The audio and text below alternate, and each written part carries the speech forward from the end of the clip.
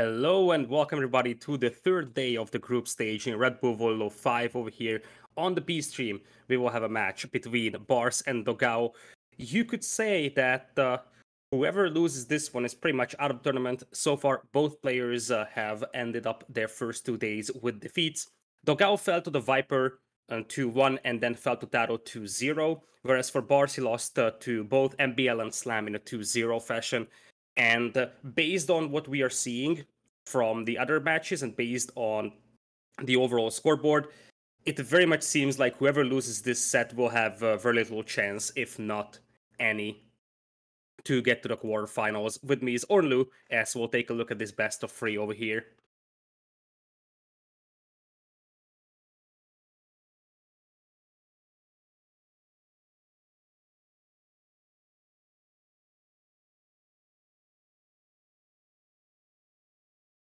Bang.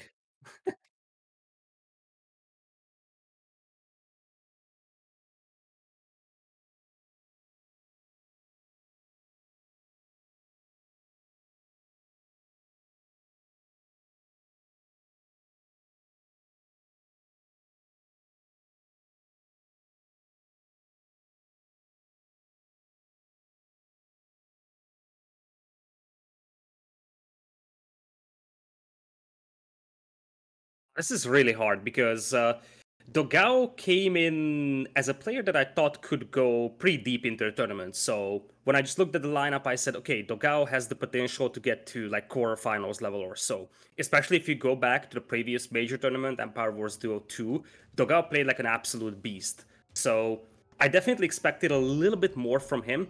He didn't get easy opponents, so like we saw him playing against Viper in the opening set, and Viper even defeated Hera, so he got a very much in-shape Viper, and yesterday he got defeated very, very easily by Taro.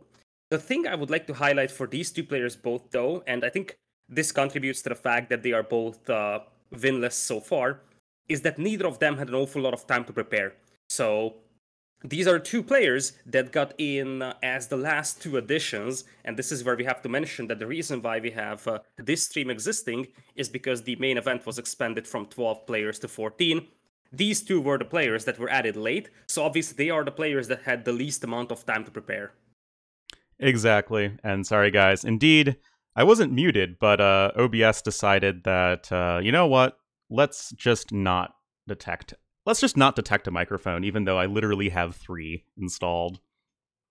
But yeah, we should be good right now. And yes, these guys are the, oh hey, tournaments being added. So they are honestly kind of just being thrown in to the deep end, so to say. That said, I still do have to favor Dogao just in terms of tournament experience. Yeah, he hasn't had the results so far, but he's had really tough opponents. And I think that the overall just level of play, the level of finesse that he will show is just a little bit higher than what Barles has. That said, Barles has had a lot of really strong performances recently himself, and I think this could actually go either way. Yeah, this could go either way. If you asked me before this tournament, I probably would have said Dogao. But Barles, he definitely has the skill set to surprise the opponents over here. Obviously, it's an uphill battle for Barles, so that's not even a question. Like, you look at the scoreboard and say, hey, he hasn't even won a single game, let alone a single set, but obviously he's playing against the best players in the world. And if you look at the lineup of players, basically all of the other players have significant achievements in past 1v1 tournaments, whereas for Barles, he's still sort of the newcomer to this 1v1 tournament thingy. This is, I think, his second S-tier tournament that he participated in only in the main event. Yeah, the first one, in case you guys don't remember, was the previous Hidden Cup, where he did lose in the first round, I believe, to ACCM, 2-1, I want to say, if my memory goes back that far. So, yes, he hasn't had the storied past that Dogao has, but on the other hand, there have been only a few S-tier 1v1 tournaments this year that are not Red Bull, and, well, he made it to the last RM one, and he's played in plenty of smaller tournaments.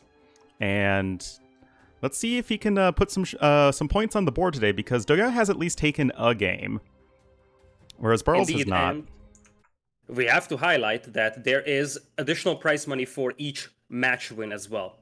So that's something that is worth considering. That even if he doesn't get to the quarterfinals, you will still get a considerable amount of money. We talked about this one, especially for Barles, who basically had very limited career earnings in competitive Age of Empires. Basically every single game he wins here is already a massive gift, because obviously he is the player that probably has the hardest time in this competition. Yeah, exactly. I still think that he can make it happen, though. And he definitely can. I hope that we're going to be seeing a close set. Here we go. Just as I say that, we're going to be getting into game number 1 here on Runestones. And they are right in it already.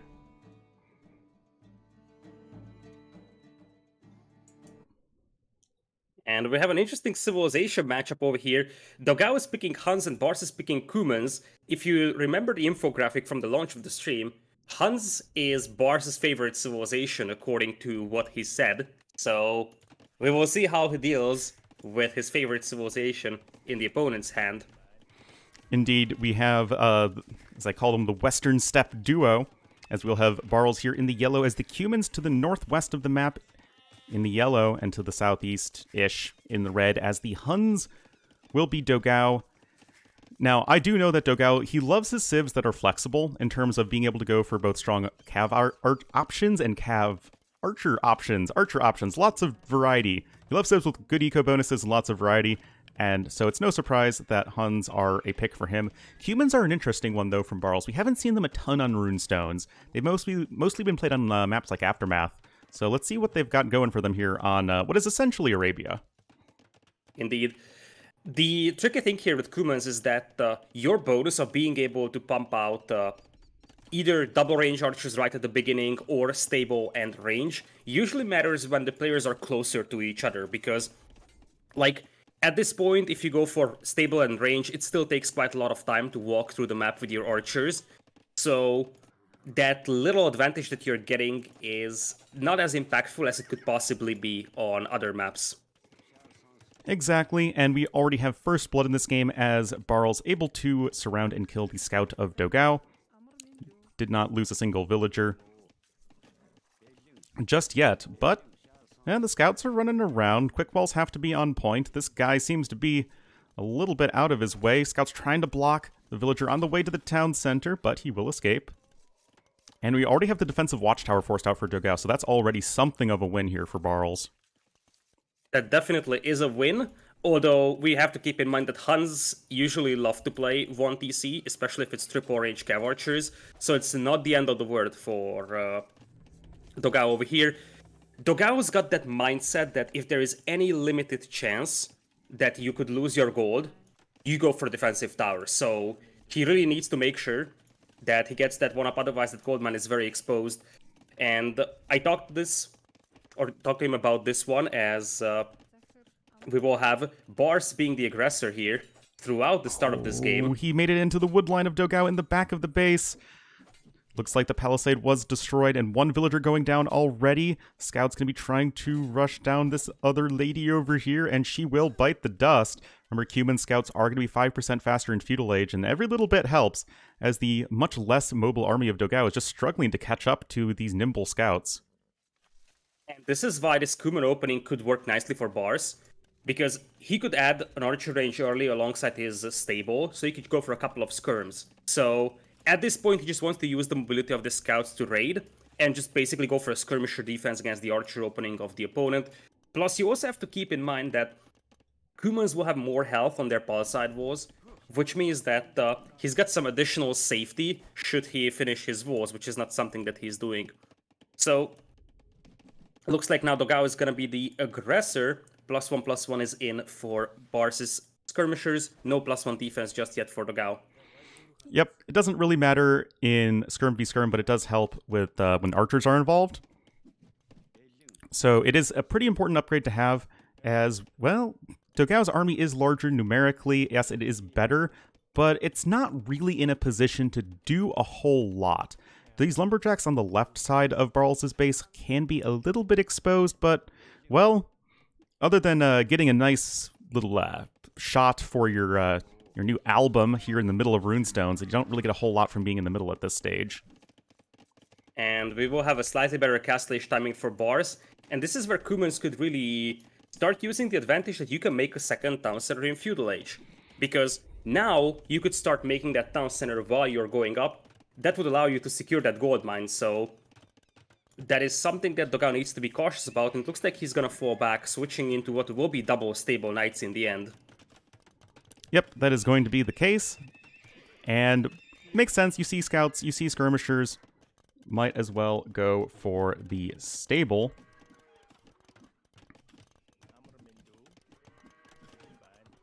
Oh, okay. I'm sorry, chat. I was wondering what the heck you were talking about with the score. Was asked to add in the sponsor logos, but that kind of covers up the score. I'll try and get that fixed for the next game. Anyways, now it's Dogao's gold mine that will be pressured here, and even if he's not losing villagers, idle time already hurts, because he will need a ton of gold to get the upgrades in and get some knights out at the beginning of Castle Age. Yeah, it's really important to be hitting Castle Age with at least something of a bank. Now, granted, Dogao's is not great, but it's going to be enough for at least a couple, maybe a few knights, and that's all you need to clean up this random army of skirms and scouts. Barles trying to look for that wood line where he got damage done earlier. Nobody's home anymore. But he's hitting Castle Age, and he's looking to be in a very good spot here in game number 1. Trying to focus down the archers here with the remaining skirms. He knows exactly that he's going to lose those skirms, but as he's making camels, he really needs to focus on taking down those archers. Yeah, we actually have Bodkin Arrow being the preferred Castle Age blacksmith upgrade, prioritized rather, even though he's going for those knights. And look at this, behind the skirms on the other side, you have triple stable camel production here from Barles.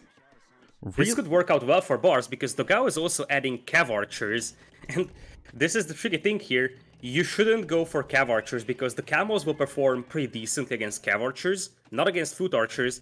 If Dogao wants to continue with any kind of archer unit, that has to be the foot archers, as he's going to get a nice surround on those skirmishers on the right side. Yeah, at this stage, we do see humans more or less having access to free husbandry, with their speed bonus being the same value. And all those skirmishers are going to go down. Crossbowman upgrade is almost complete. We don't quite have that +2 defense in yet for Barles, though, so he's going to need to be a little bit careful against those crossbowmen. It's also something to mention that we got 1 minute 29 seconds of TC idle time for Dogao, only 17 seconds for Barles. So not only did the Dogao lose 2 villagers, he also had a lot more idle time. So currently, Barles possesses a 4 villagers lead. Yeah, and that is something that is only going to expand over time, as he already has his second town center complete. He even has the horse collar upgrade when his opponent does not. And things are looking pretty nice for our Polish player here. He's getting this nice army of camels. Yes, humans don't have the heavy camel upgrade in Imperial Age, but we ain't there yet. So, for the time being, these camels are going to be performing very well. And looks like there is some harassment with the leftover skirmishers on the right side as well. Dogao is forced to play very, very defensive here, which pretty much nullifies his chance to go and raid with the cav archers, although it looks like he's going to send some knights around, but he shouldn't be able to get into Barles' base here. Nope. We do have the full walls in, the 333 HP Palisades with that human team bonus. Market now coming in here for our yellow player, just going to be to help balance his eco. He has lots of gold in the bank, just needs to get a bit more food and wood most likely. And he's just in a very stable position, so to say. He's got all the map control. Oh, never mind, I lied. Oh, that's a big blunder here between the Barles. Palisade and the house, yeah. Luckily for him, he's got camos, so he doesn't need an awful lot to clean this one up. These knights only have +1 defense. He's got a defensive town center on the gold mine. This could have been way worse. Mistakes like this can easily lead to lost games. Anyways, while Barles is distracted chasing down those knights, the cav archers will break out, but it looks like Barles will just ignore that and go for the gold mine. Dogao will have to go for all the quick walls. Yeah, both players totally on point with their quick ball so far, so no nervous jitters here in game number 1, as they've got everything that they need to do so far. But Dogao now down 12 villagers. That's about to be 13. Boink. He is going to snipe the Siege Workshop villager, though, something that helps him make sure... Oh, what are those camos up to? That feels a bit like an overextension. Well, they're just going to be retreating for the time being, snagging another villager. And you can see Dogao with this army of knights and cav archers here at the front of Barles' base, but they're not doing a whole lot other than shooting a farm, causing a tiny bit of idle time, but it's just not the most important thing in the world. +2 cavalry armor is now coming in for Barles, and just a large army of camels with even a few scorpions. That's going to be more than enough to deal with anything that Dogao throws at him so far. Indeed, and you did mention that basically free husbandry for Cumans, some immensely chasing down early cav archers. Later on, obviously, Huns will get their own husbandry upgrade, but at the beginning of the game, especially if Dogao lost quite a bit at the beginning, he can't afford husbandry, so the camels chase down the cav archers very easily as another villager goes down on the wood line. Oh, but Dogao looking to get some damage done over here. Cav archer's going to be able to take high ground, but the knights, they just don't stand up to the camels. And, well, the camels, I guess, are going to die, but now we're going to be having the reinforcements coming in from the back. I don't even know who's trying to sandwich whom at this point. It's just a big old mess, but I feel like this should be decent for Barles. Yeah, this should be decent. Keeping those cav archer numbers low is probably #1 priority. He also got some very nice scorpion shots in here. This could have been better for him, but I feel like, given the fact that he has a 13 villagers lead, he has to be satisfied with this fight. Oh yeah, definitely. My only concern for Barles is that he's not working towards something that's going to be good for him in the long run. The cav archers are going to be great for Dogao as the game goes on. Their power scales exponentially, as I'm sure most of you know, having ever played against Huns. Just all those, like, 50 cav archers running into your base in late Castle Age. With humans, you don't really have that with this army. The Scorpions, I mean, they're a nice little support unit, but they're not amazing. And the Camels, again, no heavy camel upgrade in Imperial Age, so we're going to need to see a transition at some point. At this point, if you asked me like 5 minutes ago what could have been a game plan for Barles, I would have said probably just try to pin Dogao inside his base and go for a forward castle. Another hole comes in though, and this is much more dangerous than the previous one was.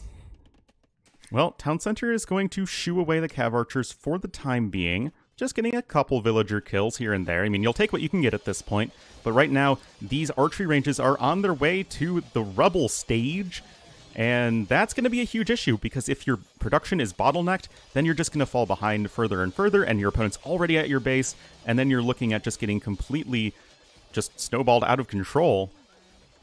Indeed, and this is rough. Dogao took a gamble pushing up with the cav archers here. And honestly, this gamble so far isn't paying off, because Barles still only has lost 6 villagers, and in exchange now he's destroying both ranges. And if the ranges are down, no more cav archers for Dogao, and he's already in a very, very rough spot military-wise. Indeed. Well, okay, Monk's going to try and go for a conversion, actually a conversion back in this case. The cav archer numbers, though, at home, they're not that high. There's only 12 of them. And this ram is knocking at this completely useless house for Huns. But still, it's very uncomfortable. It is more than uncomfortable here for Dogao, especially because he's still only 2 TCs, whereas his opponent is on 3, so there's a steady eco lead as well for Barles.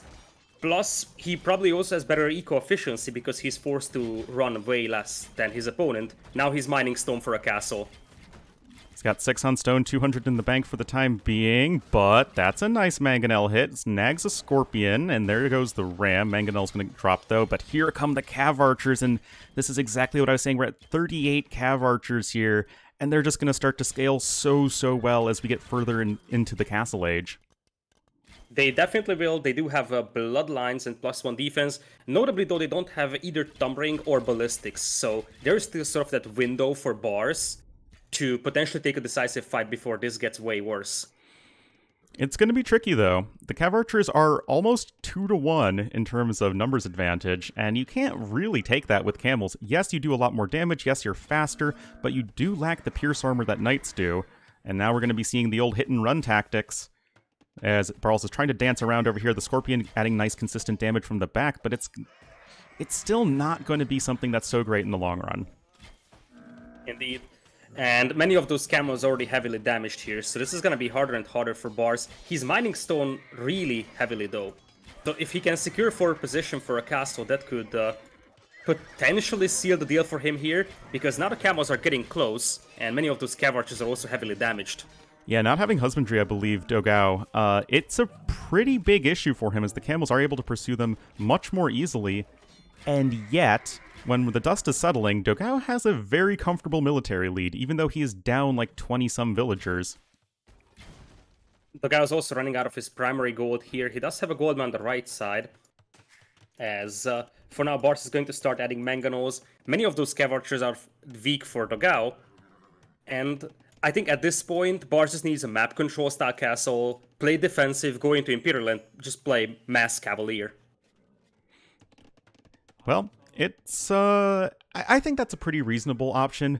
There's nothing with Dogao that's set up to go for halbs or anything like that, so just going for the heavy cavalry play should be perfectly fine. Bosa coming in perhaps a little bit late, but not really the end of the world. And Dogao's going to try and go for another counterattack. Yeah, I have a big deja vu about this one.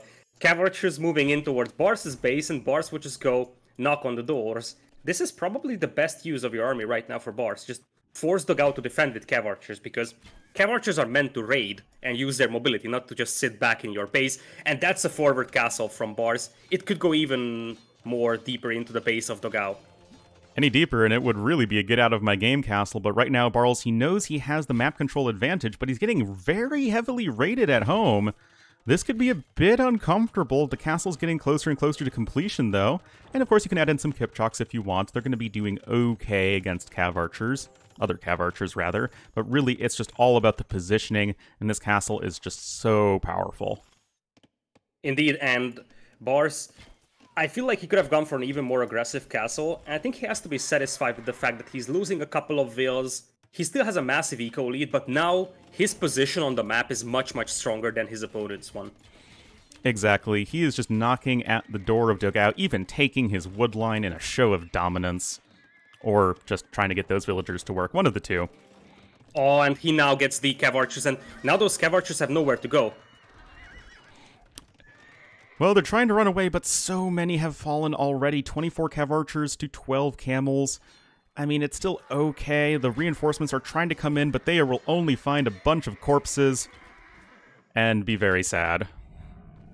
And the longer the game goes, the better it is for Barles. He is now only mining stone with one villager, so there is not going to be a second castle coming up for him. But now I think he's in a commanding position, because Dogao needs to make something happen here in Castle Age, as he is almost certainly going to get beaten to Imperial. Most likely. It's going to be... well, I mean...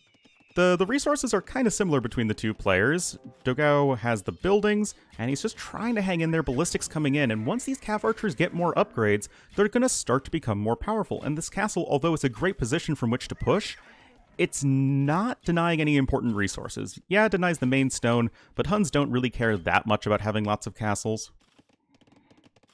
Now Barles is back on stone, though. I did mention that I think this castle, as you said, is a very good staging point for an assault. However, it's not actually damaging Dogao right now very heavily, so you need a second castle to follow it up with.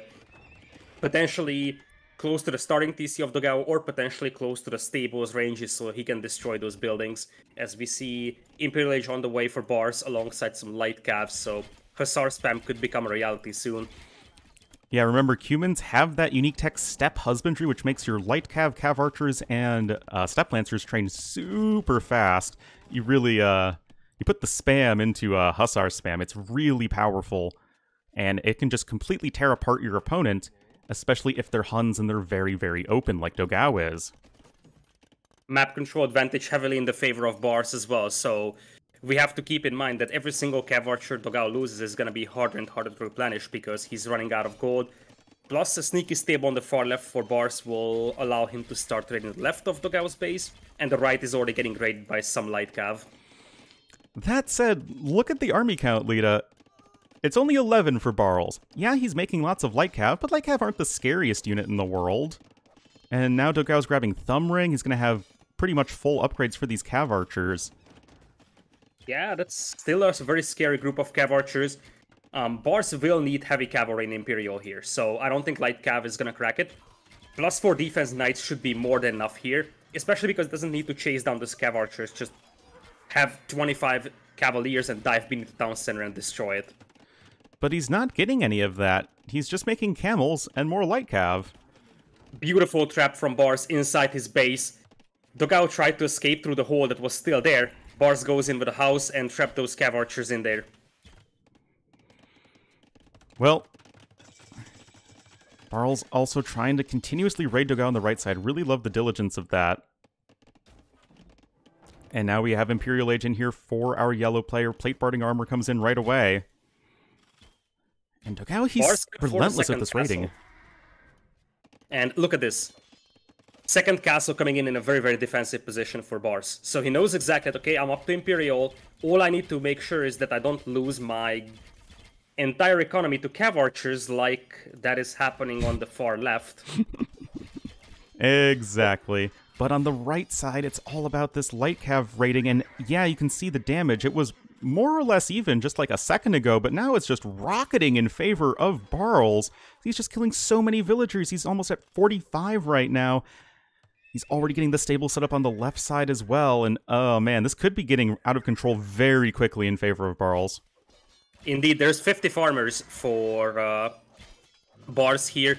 Dogao does have the food to click up to Imperial, but he will just get constantly raided, and defending against raids when your Cav Archer civilization is not super easy, because you want to keep like one big group of Cav Archers so that you can take good fights with them. Or you can use them in smaller groups as well to raid, but it's definitely not ideal that you have to send them back home and just sit beneath the town center cleaning up Light Cav. Well, and that is going to be it. Whoops. Barles takes game number 1. It's his first win of the tournament, guys! Indeed, and an extremely important win over here, because whoever loses this set pretty much has no mathematical chance to get into the quarterfinals. Whoever wins here still keeps the hope alive. It's going to be a small hope because all the other players are performing so well, but Barles trying to make a case for himself over here, at least trying to win a set in tournament even if he cannot get into the quarterfinals. But very nice game at the beginning here from Barles, as the early aggressiveness paid off, and we could talk about that tower here for a moment, because that defensive tower delayed Dogao's town centers quite a bit, and that contributed very heavily to him falling behind in economy.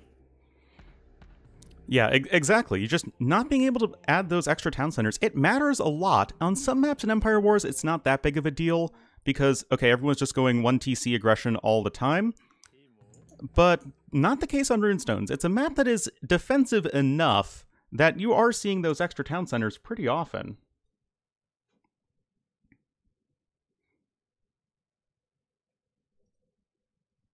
Indeed. The other two remaining maps that we will have today is Wade and Frigid Lake.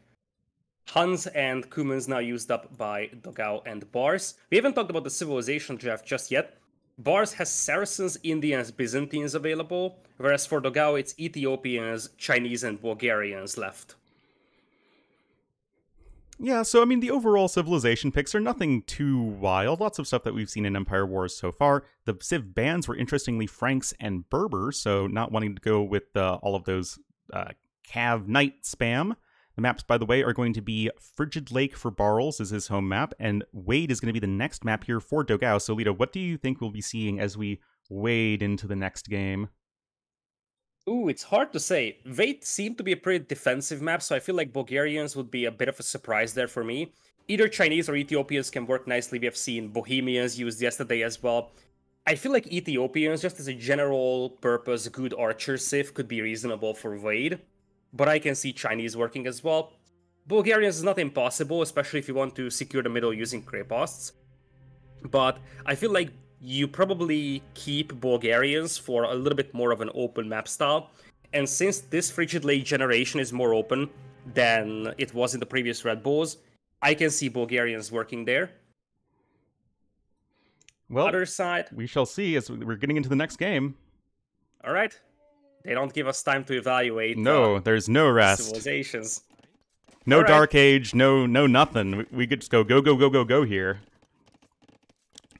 But so, launching in what it shall be. Oh, nice. I eyeballed the changing the sponsor overlay, and it looks like we can see the scores now. So don't worry, chat. Ornlu's got your back. So we're here in game number 2 on Wade. This is literally Dogao's last chance in the entire Red Bull Wololo 5 tournament. He's going to be the Red Ethiopians to the south on his home map of Wade, and Barles, the Yellow Byzantines, to the north. An interesting civilization matchup, certainly, as Ethiopians is just an absolutely amazing Empire Wars civilization, as we'll have a scouts opening from Dogao, somewhat unconventional with Ethiopians. But if you're up against Byzantines that could just go skirmishers at the beginning, it could make sense. And I kind of feel like, while Byzantines are not an amazing civilization for this map, it's more about sort of counterpicking the Ethiopians. I mean, Byzantines, I actually think they're pretty good here. One, they are pretty good against Ethiopians. Ethiopians like making lots of crossbowmen. Byzantines have those cheap skirmishers to help deal with those. You have the cheaper Imperial Age, can help nullify any sort of timing Ethiopians try and go for. And then you are really strong with your defenses, taking control of the middle of the map with all of that gold, and are even not that reliant on gold yourself. So I actually really like Byzantines here. Dogao is going to wall off his starting base right at the beginning here, already going for an archer range. Whereas on the other side, Barles did place his archer range close to his mill, so he was prepared for archers to push his berries and hunt.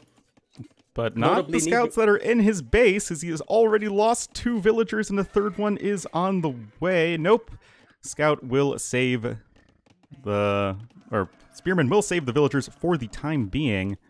And it looks like Barles, I mean, he's going to be getting himself... Oh, man, the scouts even escape. Oh, that feels bad, man. Yeah, that feels really bad. This is why oftentimes you could surprise your opponent with Ethiopian scouts. They're not particularly amazing, it's more about the element of surprise, because you don't anticipate the Ethiopians opening with scouts here. On the other side, though, looks like the walls aren't finished either for Dogao, and a spearman, a scout, an archer, and 2 skirms getting to the base of Dogao. That sounds like a bad joke, like a spearman, an archer, 2 skirms, and a scout walk into a bar. They find the Mangudai who asks why there's no counter. There we go. That's how you finish that joke.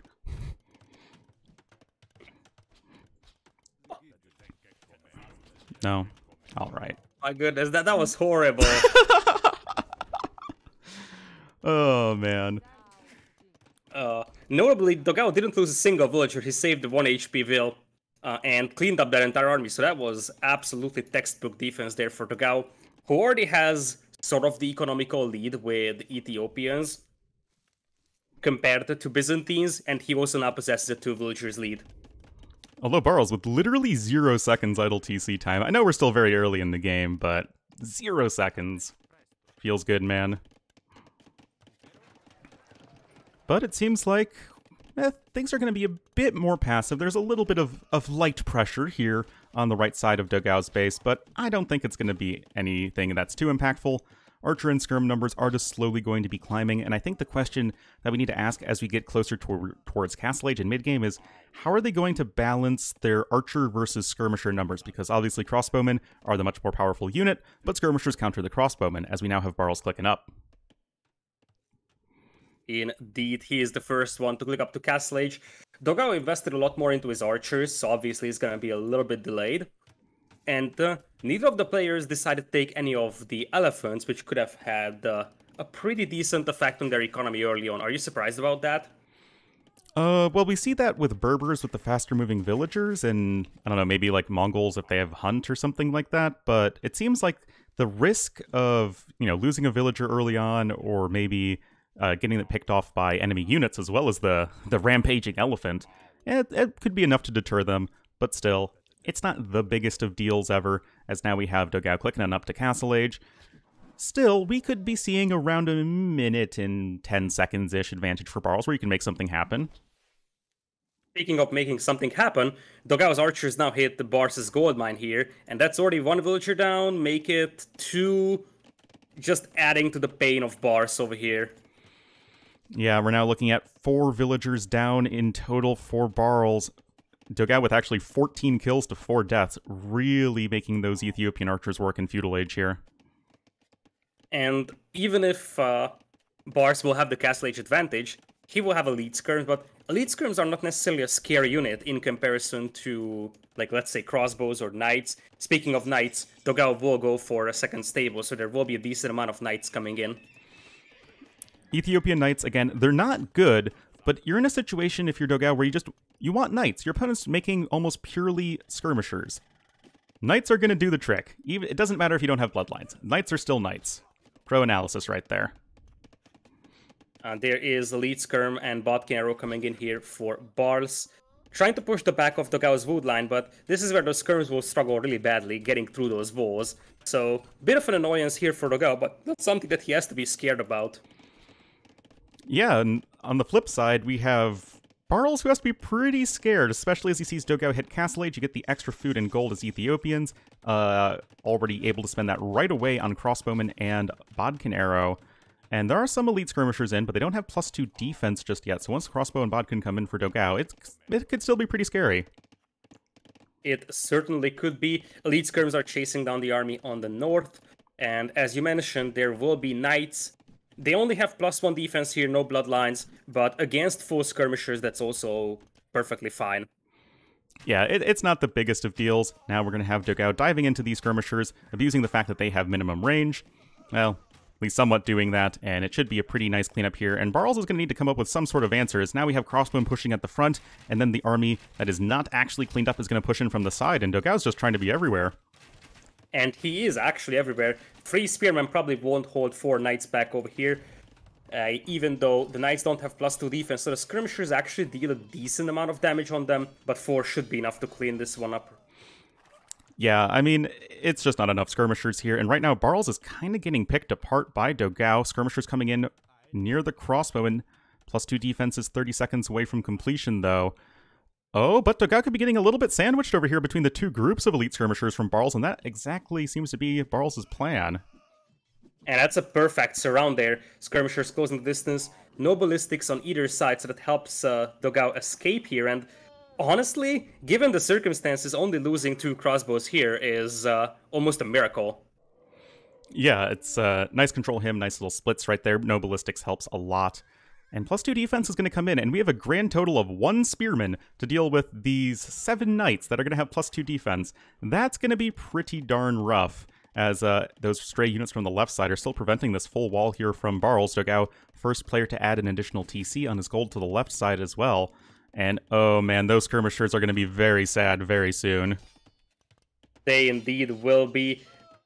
There's just nothing that Barles has against knights. Not a monastery, not a single camel, and he's just trying to focus down the crossbows over here, but this already feels like a very, very sad fight for Barles.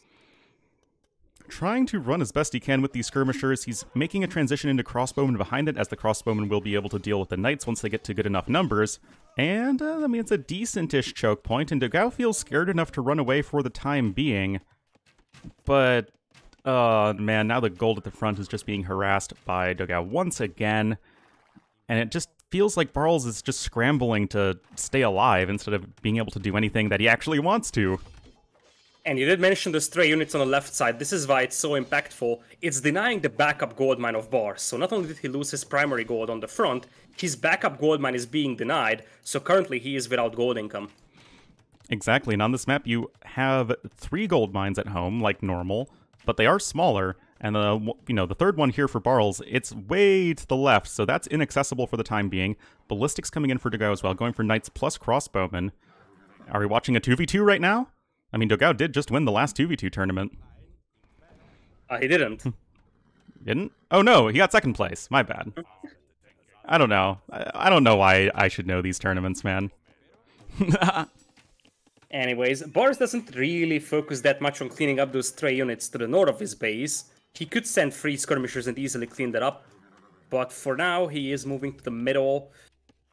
He does have 5 on stone, so he could technically afford a TC right now in the middle to secure the middle and just prevent Dogao from accessing that. But on the other hand, what if he's thinking about a castle? It could be really scary, and right now, the knights are just pressuring these crossbowmen and skirmishers like crazy. Numerically, the armies are very similar, but the value is significantly in favor of Dogao here, as these knights are just chopping away at these archer units. Yeah, there are 3 ranges here, but now we're going to start to camp the production pretty soon, and I think Dogao should commit to this, and that's exactly what he's doing. Even going to send the crossbowmen to the left side while all of these ranged units on the right are distracted, and that's going to be a lot more dead villagers on the gold mine, especially with Ballistic Sin. Indeed. Ooh. Behind this one. Ooh. That's a nice little nook right there for Barles. But no, it's not enough, as Dogao will win game number 2, tying things right back up. Exactly. This was pretty much a stomp here. I don't think that there was any moment where I was like, okay, Barles has a pretty convincing lead. This was just Dogao all over the place. Ethiopians, probably the better Empire War Civ among the two, but it was also about the execution of Dogao, closing the game with 61 kills and only 26 losses. Yeah, that's pretty bonkers, honestly. Oh, there we go. Yeah, 2.35 KDR. That is really impressive, especially since, you know, he actually trained fewer units than his opponent. It's just getting all that much more value out of them. Gathered 1,000 more resources in total. That's not really the biggest story, though. It's just how Dogao was able to take those fights. And on the one side, it is micro. I mean, he had amazing micro in that fight. But on those fights, rather. But on the other hand, it's just where he was positioning his units. It's like he was always striking, where Barles was not able to defend comfortably. And on the flip side, he was just able to defend at home without taking any damage. Indeed. And with that, they are already set for game number 3 here. We are going to Frigid Lake into an Indians versus Chinese matchup. Okay, man, they are really not giving us any time. So, Indians versus Chinese, how do you feel about this matchup over here on Frigid Lake? Well, let's get into the game. Here we are. So, yeah, game number 3 here. Loser of this game is out of the tournament. Feels like, you know, the tournament just started, man, and already one of these guys is going to be out. But Barles, this is his home map. He won Arabia. He's going to be the Yellow Indians to the east and to the west in the red, as the Chinese will be Dogao. And you asked me about this matchup, Leadcore. I actually think on this map, Indians might have a decent shot. Yeah, Indians are a very underappreciated 1v1 civilization. Many are saying that. The extra pierce armor on their light cav early on is very nice. And their full camo play is very scared, could easily snowball out of control. Because the camos can also destroy buildings with the building attack bonus that the Indians have. So it's not like you're just going to sit behind walls and buildings when you are defending against Indian camos, because Indian camos won't care. They certainly won't, as those guys can tear through buildings very quickly. Looks like we have a scout opening here from Dogao. Chinese, I know it's a civ that Dogao loves to play, but in Empire Wars, they don't really get as much of an advantage because you don't start with your extra villagers, and you don't start with your negative resources, but still, you want the extra villagers when you can get them. And it's just like Chinese are missing a huge part of what makes them good. That is indeed true. That being said, they are still an absolutely amazing civilization. Super diverse tech tree. Very good cavalry play and very strong archer play. Their farms obviously benefit from the extra food on them. Cheaper technologies. So, I mean, Chinese is still probably a top 8 Empire War civilization. It's just a matter of they're not as strong as they could possibly be in random map scenarios. As Barles is getting a dock up and takes some shore fish here. Well, it's actually deep fish, but the villager is able to take it, so it pretty much counts for shore fishing, something that Indians have a pretty considerable bonus on. It's 10%. It's a nice little bonus. It's not as strong as it used to be, especially when they had the extra carry capacity too. But still, it combines with having cheaper villagers. Like, faster food income and cheaper villagers just means that you can afford lots of food-intensive units, make army and make economy at the same time. And right now, Barles is the one with almost double the military count of his opponent. Indeed, he is. Dogao is just now finished with all the food beneath his town center, so he will have to transition to farming eco. Same thing for Barles, and Barles has a pretty decent amount of idle time beneath his TC. Yeah, that's never super ideal. We already have our farms being placed in a nice little quadrant for Barles. But looks like, let's see, second range coming in here for Dogao. Just want to make that transition over into archers. Chinese, you can go for cavalry, archers, infantry, whatever you want really, but archers are still probably going to be your safest bet, and especially against Indians, you don't want to be going for cavalry, so crossbow in play makes all the sense in the world here. Indeed it does, especially because Indians struggle quite badly against foot archers unless they go heavy on the light cavalry front, which could be an idea for Barles. Barles is not finished with the walls back at home, unlike Dogao, so it's going to be a lot harder for Barles to get into the opponent's base compared to Dogao. But, you know, Barles is happily fishing away over here with the villager and fishing ships working in tandem.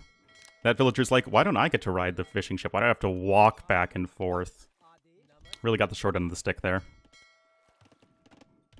Touching coming in here for Dogao, who apparently finds the opening on the right side of Barles' base, and this could be a little bit scary here for a yellow player.